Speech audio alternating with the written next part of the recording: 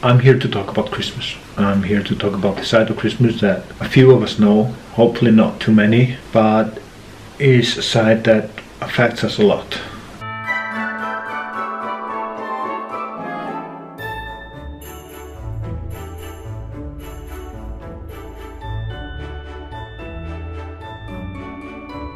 We have lost the joy of Christmas, we have lost the feeling, maybe we never had that feeling, but we're essentially not happy around Christmas time. We get nervous, anxious, stressed, sad, and we feel like we're missing out of the joy and all the happiness, and we try everything we can, but to no avail. Nothing is really that good or happy. So I started with the beginning. What happened is that the innocence and the happiness of Christmas got thrown away from me because of family events. Christmas is difficult for me because my father died when I was 19. He was an alcoholic, and the last Christmas, the Christmas of '94, he was drunk on Christmas.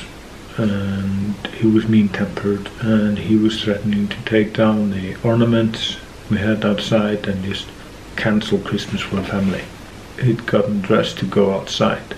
Mom was trying to talk him down. I walked up to him and I told him that I was going to stop him no matter what. Something stopped him.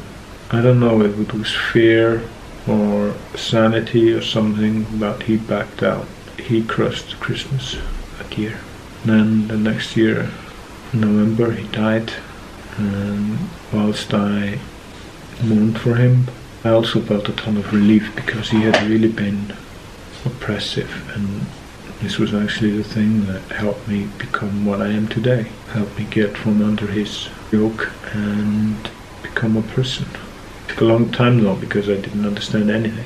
And it took me a long time to realize that I had lost completely all the joy. I just felt anxious, didn't feel the happiness. I tried to enjoy the food and the company and giving gifts. I like giving gifts. I like the spirit of Christmas, I just don't enjoy it. It's been taken away from me. I woke up last night because I was thinking about this video and that I would be talking to you guys and telling you, and I was worried I would get really emotional. And the reason I'm talking about this is because I think we often don't realize that we're not alone, that there are others in the same situation. And when I realized this, it made me feel like I'm not that alone. What hurts me about Christmas is a lot less than it used to be. I couldn't see ornaments, I couldn't see the Christmas tree, couldn't see the gifts, listen to songs on the radio, and the radio goes nuts. We have had 2 months of Christmas songs so far, and there are Christmas songs I really can't listen to even to this day. And those are the songs that I associate with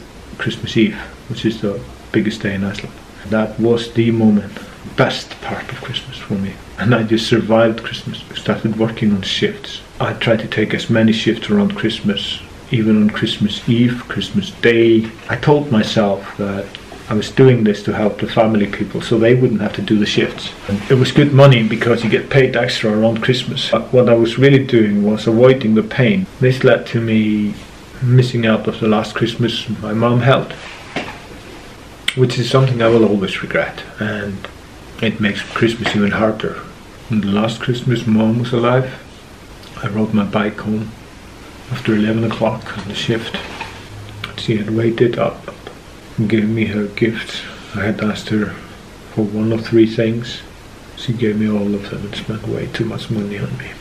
She made the Christmas food and my favorite dessert. And I sat by the tree after she went to bed, and I cried. I cried a lot. 4 months later she was dead. Now I have a family.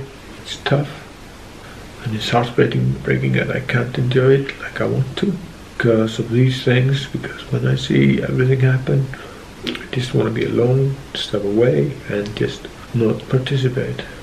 And I'll try to live Christmas through Mia. I don't know how well I'll do. It made me realize that I had to find coping mechanisms. One of the coping mechanisms that works for me is to have a routine. Do something you like to do. Don't get overly stressed. Make a list of things that need to be done. Take out all the things off the list that you think need to be done and just do the essential. Don't go polishing the silverware. Don't go cleaning the whole place 2 days before Christmas when you have yet to buy gifts. Buy the gifts months before. Think about who you want to give and who you feel like you need to give gifts. Don't give everyone gifts just because you think it's a polite thing to do. Call them instead. Wish them Merry Christmas in person. Be more personal. And I don't like sending Christmas cards because they are a waste of paper and the carbon footprint. Take half of the things off the list. Make your day easier. And this is for everyone, not just those who are suffering from the Christmas blues. Do things you enjoy. This is the day before Christmas Eve and it's a kind of a Christmassy day. I went to the gym this morning and had a great workout. I'm coming home, I'm gonna eat my regular food and I'm just gonna try to do the same tomorrow. Make your own traditions. Don't hang on to the traditions that are painful. There are certain things that will always be painful, but you don't need to have 50 shots of glass on your bed if you can get away with 2. Take away as many traditions as you feel you're comfortable with. You can do it. It's not impossible. It's not easy, but you can do it. Because this is not just about you. This is also about the people you love and you spend Christmas with. Because they worry about you. They don't understand you. Thank God that they don't understand you. But they care about you and they will get surprised and will have a hard time understanding why you're feeling glum. So try to talk to them about this. Get them to understand as much as they can. And then take part in the traditions. I've been really lucky because with Sonia being Scottish, they have a whole set of different traditions and it's been way easier for me to get into them because they don't remind me that much of my home, my Icelandic traditions. But the Icelandic traditions are always hard. Yeah, the first couple of Christmases were just a nightmare. Things improve and this year we're actually having 2 Christmases, the Icelandic one and the UK one. The main thing about Christmas is not the traditions. It's about the people. The traditions are just a framework. They encompass the holiness of it. Christmas is eventually winter solstice festival. Sorry if I'm stepping on someone's toes. Jesus will forgive me, he does that. Christmas is not about the traditions. The traditions are the framework. Christmas is about being together with your loved ones and showing that you love them. We use gifts to do that. The more expensive, the more love, right? Not wrong. It's about showing people that you love them. Give them a hug, spend time with them, chat with them, and just enjoy each other's company. Most of you out there can do it, some of you can't. Be with people around Christmas. Being alone on Christmas is something I have done and it's not pleasant. It's the worst thing actually. If you're feeling seriously down, you can't take it, call a hotline, helpline, talk to a specialist.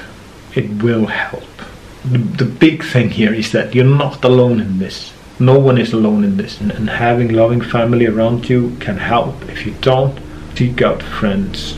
Go do something where you meet people, talk with people, sit down, talk, and enjoy their company as much as you can.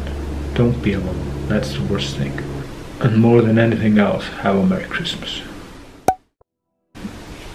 This is a unicorn. You're a unicorn. Be a unicorn. This is going to take you some time to edit. If you want the topless version, you have to let me know. I'm not going to break into a Christmas song. One of the things you use when you deal with difficult things is humor. I've developed this dry humor and it works very well for me, but it drives people around me nuts at times because it's like I don't take anything seriously. But I do. Not many things, but I do take a couple of things seriously.